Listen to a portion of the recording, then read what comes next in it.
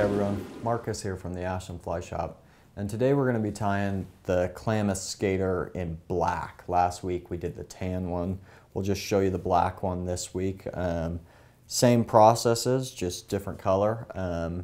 Some people really think that when the sun is off the water or for any low light conditions that skating a black fly is a better option to go with tan, so we thought we'd show you that as well. Same hook, just the 2051 Daiichi. And we're just going to start at the top, wrap back here. I'm actually going to save a little bit more room there than I did the last time. And it's worth noting that as you're proportioning your fly, with a dry fly, if it's going to be dubbed, just think of how far you're wrapping that thread back. How much of a body are you going to leave yourself? Because the less dubbing, the better it's going to float. So if you leave yourself less room for a body, you're going to wind up with less dubbing. And I'm actually going to wrap this tinsel a couple wraps back towards the point of the hook, and then over on top of itself. And that just gives us a little hot spot right at the end of the fly for where we can start our dubbing. And we'll just use ice dub. My favorite for this and for most black flies is just peacock black ice dubbing. And just wrap it on the thread and really pull it out as much as you can, and just leave this dubbing really sparse. It'll just help this fly stay up on the surface.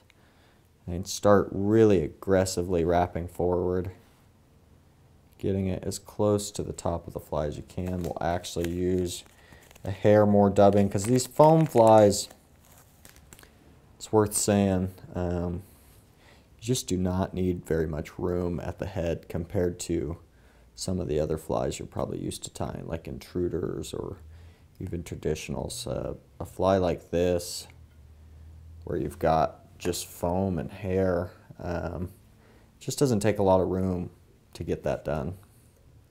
So we'll tie off that tinsel, and we'll just pick really gently, trying not to pull that tinsel. On top of that, we'll take a short section of bronze mallard. I like the little bit longer ones, and not even, probably just about a ½ centimeter's worth. We're actually going to just split that in half and lay them over the fly. And do 2 on one side of the fly and 2 similar length. I wouldn't necessarily marry them together, but it's nice to have them at a similar length. Pull them apart, and you should just see something similar to that wing shape on top. And on top of that, we'll just do a strand or 2. Longer strands than those feathers. This one is meant to really hang off the fly a little bit, and this is pearlescent crinkle flash, which if you could only have one color of flash for all these flies, pearl would be the one. And I'm going to double that back on itself and cut it to a similar length. Just trim those up a little bit. And then we're ready to lay down our foam, which is 2 millimeter thin foam, and we'll cut a little wedge in that foam. And you can leave it long now because you'll have the opportunity to trim it later on. I really like to get that foam right up near the eye. I think the closer to the eye that it is, the better. Trim off the back, and then we'll grab our deer hair, all black dyed deer hair. Grab a good little clump. I always grab more than what I'm looking for, because as you work out the under hair and everything, all the fuzz and all these hairs, you see how it just pulls out as you grab those tips. You're just left with the strands that are, first of all, the strongest, but also just look the best. And we'll put that in our hair stacker. Wiggle everything in there. Come out with nice even tips. You can decide how bulky you want this fly to be by how long you leave this hair. We're going to do this one just a little bit shorter than last week, and I like to switch hands with my scissors.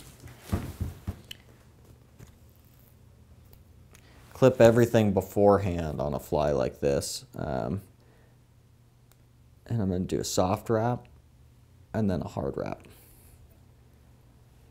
And then I'm going to pull the foam back, do a couple wraps right under that foam, and you'll see how it's all pulled back. That's not a problem at all.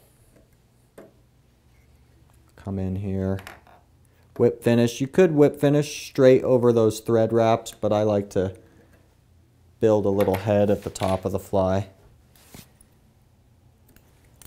The reason why that foam's not a problem there is because it'll just bend right back to its normal position.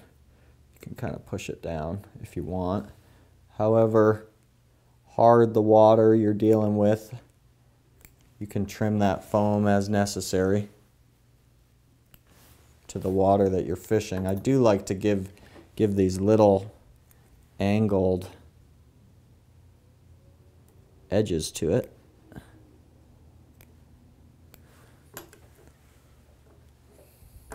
And then I'm just going to turn the fly upside down, grab my hard head,